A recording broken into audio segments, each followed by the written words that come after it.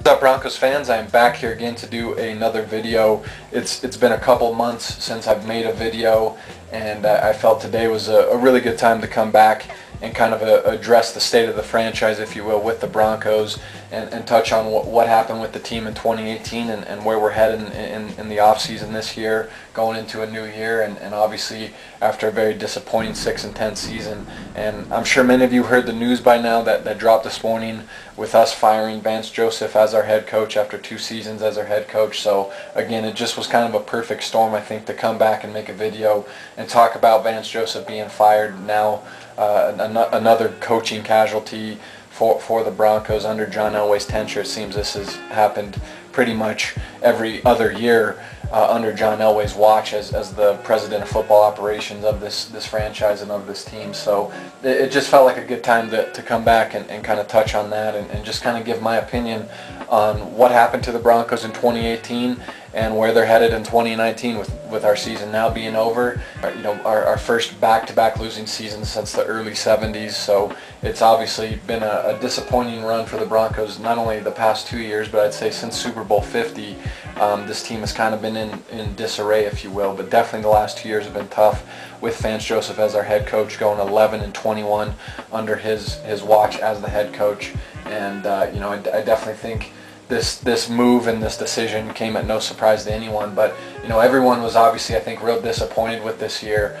But I think anyone that really knew this team and really kind of saw the writing on the wall, if you will, going into 2018, expected this kind of a season from this group in 2018 from this Broncos team. I was not shocked at all that we went 6-10. If you go back on my channel and watch videos that I made months ago leading up to this season, and when I had my friend Brian here on this channel and even his opinion on the team and kind of where they were going in 2018, I think anyone that really knows this team wasn't surprised at all with how 2018 went and with us finishing 6-10. I know John Elway likes to constantly sell the fact that we're always competing for Super Bowls and competing for championships, and this fan base always likes to think we're in the championship hunt and we're always supposed to be, you know, in that battle for the Lombardi Trophy. But the reality is, again, if you really paid attention to the way this team was built, definitely post Super Bowl 50, I think everyone kind of saw this coming. And you know, Vance Joseph, I think, definitely is to blame,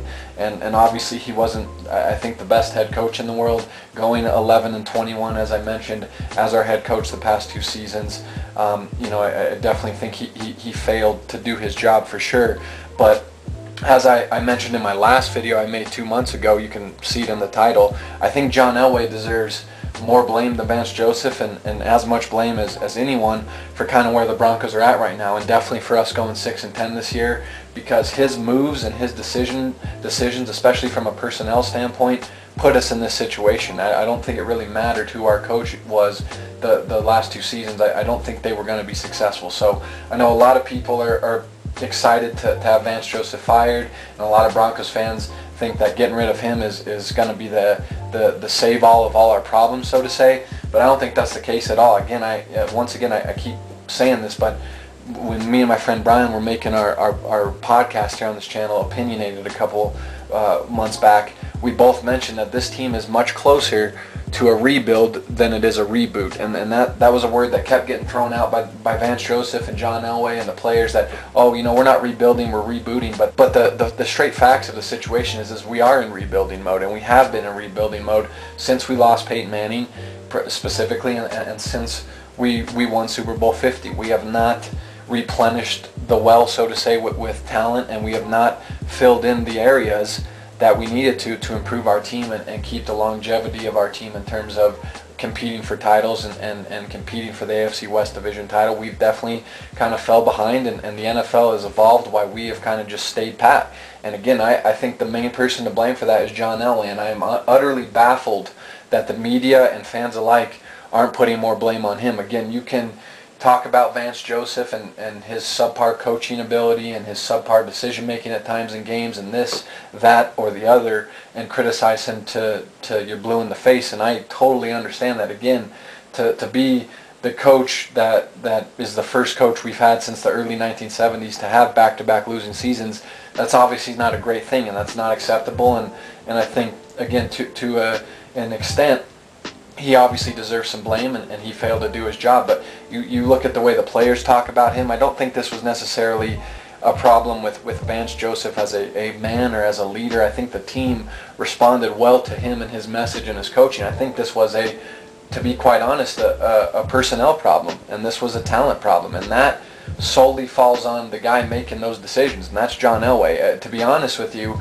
today I think the guy that should be getting fired is John Elway, and obviously that's not going to happen because of not only his standing in the franchise and his history as a player in this franchise and in this city. No one seems to ever want to call him out on his shit, but the reality is he is to blame for where the Broncos are at. He is to blame for why the Broncos have gone 11-21 the past 2 seasons. Vance Joseph sure deserves some of it, but a majority of that blame and a majority of your disappointment or your hatred or your criticism should not be aimed at Vance Joseph. Sure, some of it should, but most of it should be aimed at John Elway, and I hope people can kind of realize that now with the season that we had. Again, as I mentioned, most people that saw the writing on the wall, they saw this coming, and you know, I've mentioned it time and time again with John Elway's draft history, with some of the decisions he's made in free agency, with some of the decisions he made with not re-signing players, such as Malik Jackson. That's a big one that comes to mind, or Danny Trevathan. He paid for all those things. So.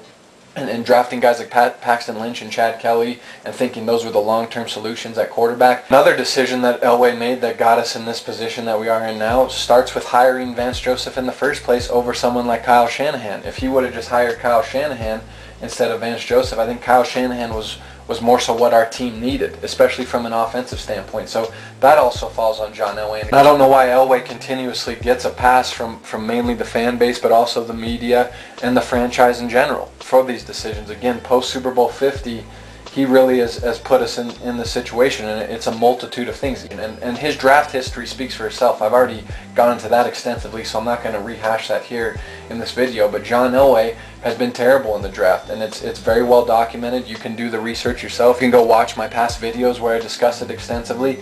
Again, those decisions have led us here. So while I understand Vance Joseph being fired, while I'm not against the move at all, and why I think it was the right move ultimately, because I think we need a more offensive-minded coach, and with all due respect to Vance Joseph, the man and football coach, I don't think he was the right guy for this team right now. I think we need a different kind of coach from a schematic standpoint, but also from a personality standpoint. But I tell you what, I will back Vance Joseph in the sense that if you're going to put all the blame on him for the Broncos' struggles over the last 2 seasons and just act like John Elway wasn't, responsible for any of this, I think you're fooling yourself, and I think you're just delusional, and you're holding John Elway in too high a regard because of what he did with helping build the team to win Super Bowl 50 and what he did as a player, obviously throughout multiple years and over a decade of excellence at the quarterback position for this franchise. I think your viewpoint on it is kind of, I guess, clouded by those things. So again, I think it was the right move to move on from Vance Joseph, and truly I hope him and his family the best. I hope he finds another job. I hope he gets another opportunity, and I'm sure one day maybe he will get another opportunity to be a head coach. But just right now, he wasn't the guy I think we needed. But again, I think people need to direct some of their anger and some of their criticism and some of their frustrations toward the guy who really is responsible for all this, and that is John Elway. And you got to stop giving him a hall pass. I mean, just look at our team in general. I think the defense, if you want to just break down our team from an offensive and defensive standpoint, our defense obviously had some struggles this year, but I think there's talent and there's youth on the defense to at least show some promise. You got guys like Justin Simmons. You got a guy like Will Parks, who I think showed out this year when he got an opportunity to start. And I think that duo at safety can be very dangerous for years to come. You obviously have the duo of Von Miller and Bradley Chubb. You still have guys like Chris Harris Jr. and Derek Wolfe and Todd Davis. You got a young, nice linebacker in Josie Jewell. I mean, there's things to work with defensively, but there's still also a lot of holes that, again, were kind of created by John Elway's decisions from a personnel standpoint. You don't have an interior pass rusher. You got great guys on the edge in Chubb and Von Miller, but there's really no defensive tackle or nose tackle, so to say, to fill the middle and not only help you stop the run, but again, get kind of an interior pass rushing presence to push that pocket and kind of take some of the pressure off guys like Von Miller and Bradley Chubb to do everything. You haven't really addressed that. You don't have a true #1 defensive back. As much as I like Bradley Roby and been a fan of him, he's not a #1 corner. I love Chris Harris Jr. He's not a #1 corner. Isaac Yiadom is a good young corner. He's not a #1 corner. So you don't have that true lockdown guy in your secondary at that defensive back position. And then as good as Todd Davis is, and you know, as good as Brandon Marshall has been in the past, obviously a guy recently with some things off the field and injury problems has kind of limited him. You still don't have a linebacker that can cover anyone, and that again stems from getting rid of Danny Trevathan years ago and not re-signing him and letting him go to Chicago. And look at now what Chicago's defense has become with him in the middle there. Obviously they have a ton of talent around him, but still losing a piece like that, you haven't done anything to fill that. So defensively, there's at least some promise there. But again, due to some personnel decisions that John Elway has made, there's obviously some big holes to fill, especially in terms of that #1 defensive back spot. You've got to find a true #1 lockdown corner, and you got to find an interior pass rushing presence, whether it be in the draft or whether it be in free agency. You have to address that. So again, that's John Elway's doing, and the offense is just entire mess. Outside of Phillip Lindsay, the whole offense is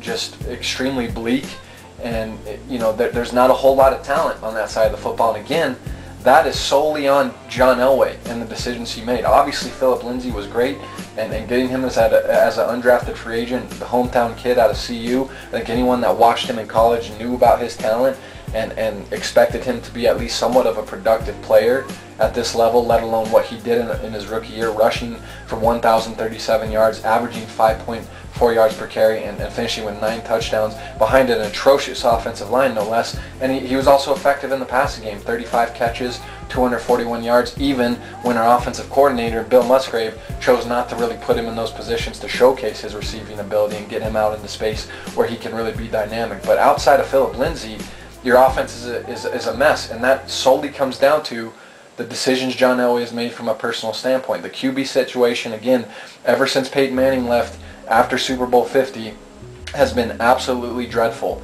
And to sign a guy like Case Keenum to $36 million and think he's the answer at quarterback, even if it was a short-term fix, whatever, to kind of put that Band-Aid over a really long-term problem, again, that is just utter stupidity in my eyes. And again, that falls on John Elway to give a guy $36 million for 2 years, $18 million a season, and this season he throws 18 touchdowns and 15 interceptions. That guy is not the answer at quarterback. Case Keenum, we need to move on from him. And I like Case Keenum as a guy. I like him as a person. He's not a talented quarterback, and he's not talented enough to make up for the lack of talent you have in other areas offensively, and even, as I just mentioned, in some cases defensively. So that's obviously a huge issue. The offensive line is still a mess, and it's something you didn't address when you had the opportunity to get a guy like Quentin Nelson. Again, as great as Bradley Chubb is, this is not an indictment on Bradley Chubb, but our team needed a presence on the offensive front, and needed kind of a change not only in talent but demeanor from an offensive line standpoint. And you had the guy staring you right in your face in Quentin Nelson, and you passed on him. So now our offensive line is still a mess. Garrett Bowles has been nothing but a bust. You know, wasting a first-round pick on him back in 2017. Again, another Elway decision was a huge mistake, and you've done nothing there to solidify that offensive line at all. That whole offensive line, you could argue, needs to be revamped. So that's obviously a huge problem. Again, that falls on Elway and a lot of his decisions, especially from a drafting standpoint. And now we have even more issues offensively when you look at the receiver position. You know, it's a huge question mark. You trade DT, which was understandable given, I guess, the contract situation, but you get rid of him, and then Emmanuel Sanders tears his Achilles, and you're left with 2 rookies in Cortland Sutton and Deshaun Hamilton, and then Tim Patrick, who I think Tim Patrick's got a bright future, and like Phillip Lindsay, turned out to be kind of a nice diamond in the rough, so to say, or a nice sleeper that you found. But at the end, I don't think any of those guys are true #1 receivers right now. I think the only guy that has the potential to, out of those 3, to be a #1 wide receiver is Cortland Sutton, and to be honest, I don't think he's ever going to be a #1 wideout. I think at best he'd be a really good #2 with great size that can block and obviously do some things from a red zone standpoint, and down the field being a big target for your quarterback. So now you have huge questions at the receiver standpoint. Again, especially with Emmanuel Sanders' long-term health, him tearing his Achilles, that's an injury that a lot of people are never the same again after. So not only do you have the huge problem at quarterback that you've had for years, obviously since Peyton Manning left, that you failed to address,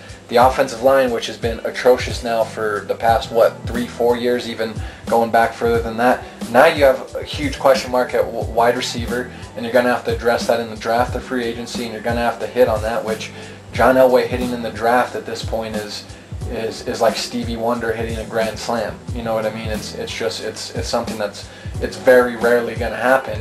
And then the other big issue offensively that you have failed to address for I don't even know how long at this point is the tight end position.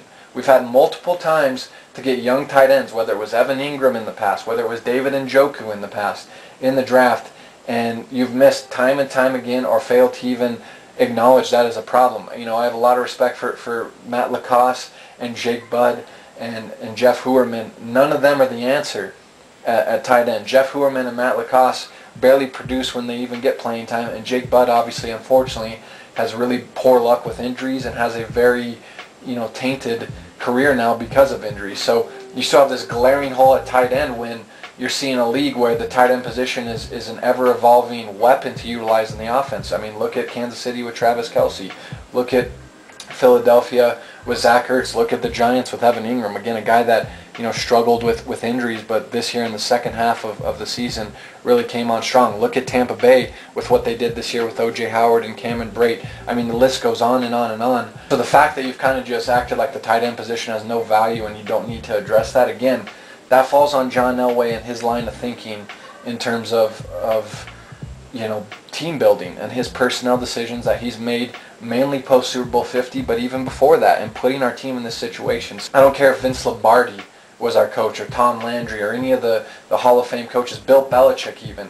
If he was our coach with the roster that we have had over the past couple seasons, especially the last 2 years, we didn't do much to help Vance Joseph. So, I think a lot of that is directed towards John Elway and the job he's done as a general manager or president of football operations, whatever the hell his title is at this moment.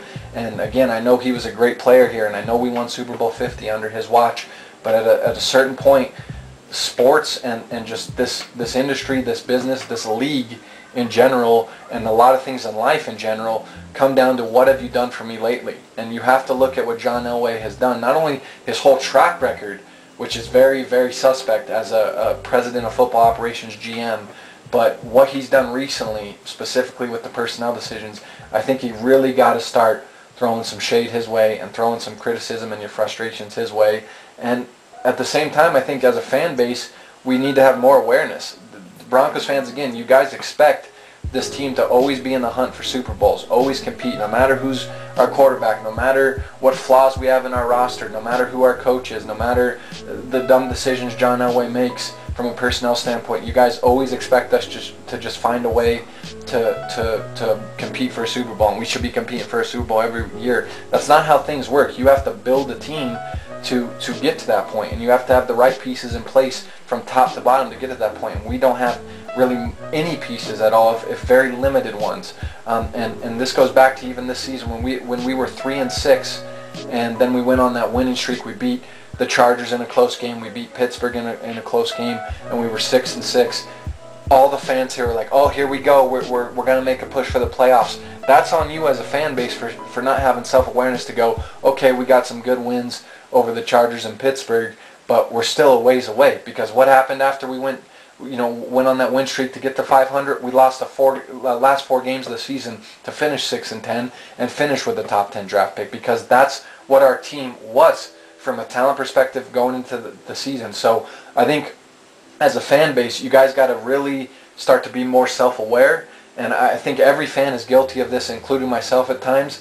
But you need to really start having realistic expectations and really look at this team closely and really stop again, giving guys like John Elway a pass and just acting like we're a Super Bowl contender. I mean, all year I had to hear about, man, we competed with the Chiefs twice, and we had a close loss to the Texans, and we had a close game against the Rams. We're right there. We're so close to being a contender. No, we're not. At the end of the day, you are what you are, and you are your record. You are a 6-10 football team. You are 11-21 team in the past 2 seasons. I mean, we're also the same team this season that got blown out by the sorry New York Jets and got blown out by the Raiders on Monday night towards the end of the season, obviously a couple weeks ago, and lost to the fucking San Francisco 49ers in pretty dominant fashion. I mean, people need to start in this fan base having awareness, and again, stop blaming the coach. It's not always the coach's fault. I mean, again, we're about to hire our 4th head coach in 6 seasons.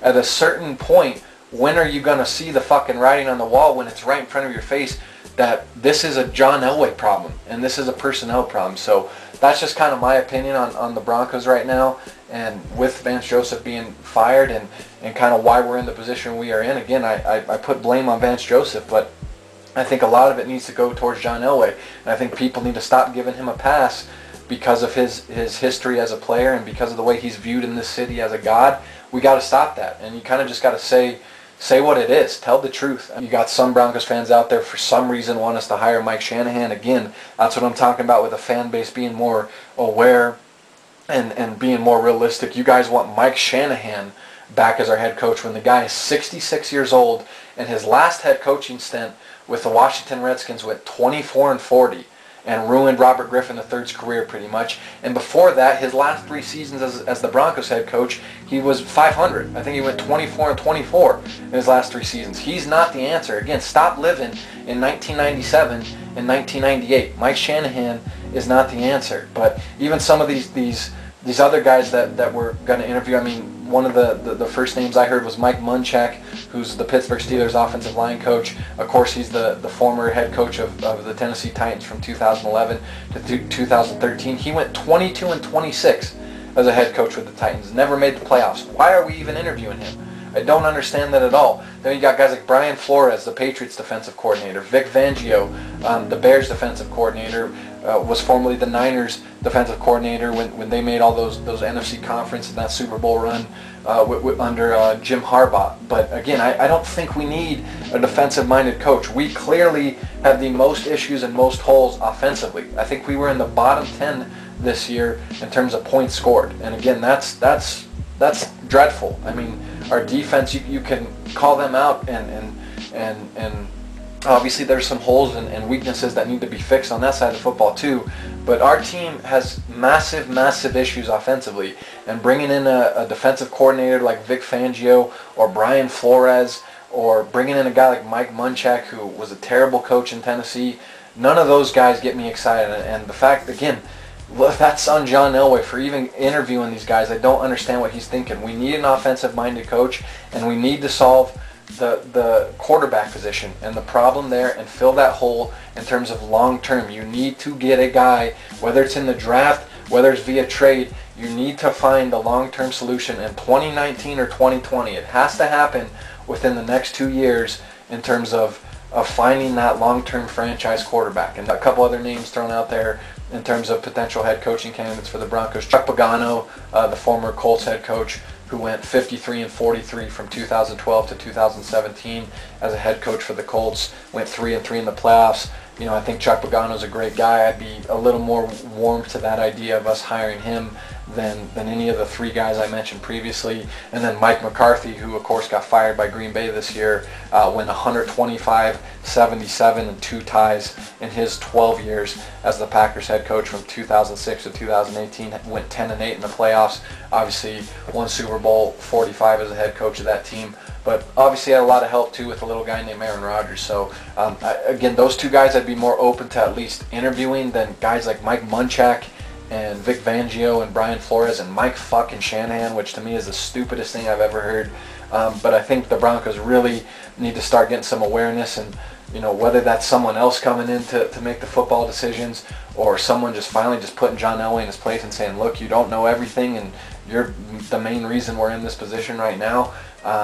We need an offensive-minded coach, and I don't think we need a coach that has had prior coaching experience. You just need someone that really can turn this team around, definitely from an offensive standpoint, And then John Elway, with all due respect, needs to get his head out of his ass and needs to lose the ego and needs to really start keeping up with the league, keeping up with the times, and stop, you know, letting his past successes collude his decision making, and really, like, just look for a second, be self-aware, see what you've done as a decision maker and the personnel moves you've made and how shitty they are. That needs to be in the forefront of this offseason, and that John Elway needs to start evolving with the league, or the Broncos are going to continue to be 5-11 and 6-10 and 7-9 and 8-8. Like, we're not going to make the playoffs. We're going to continue to go through coach after coach, and people are going to keep blaming the coaches when the fucking problem is John Elway and his decision making. So that's my video, guys. That's my opinion on kind of where the Broncos are at right now, and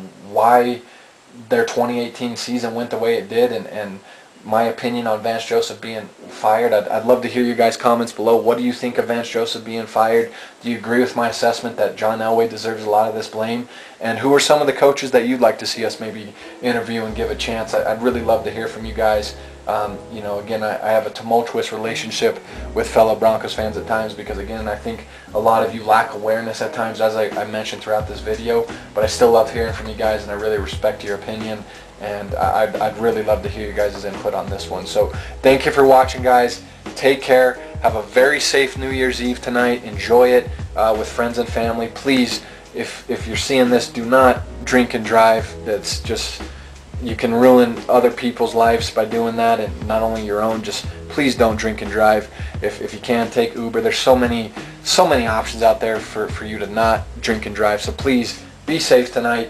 And one last time, I just want to thank Vance Joseph for his 2 years as a head coach of the Broncos. Again, you know, he ultimately failed, but I think as a person, Vance Joseph is a very, very solid person. And unfortunately for him, he got dealt a really bad hand and wasn't able to really do anything with it. So good luck to him and his family, and I'm sure he'll get another chance somewhere down the road with another franchise, if not even as early as next season as a coordinator or positions coach. He'll find work. So that's it for me, guys. Happy New Year's. Looking forward to a good 2019 for the Broncos and just for myself in general. Hopefully you guys will have a great night tonight and a great year in 2019, and I'll see you guys next time. Peace.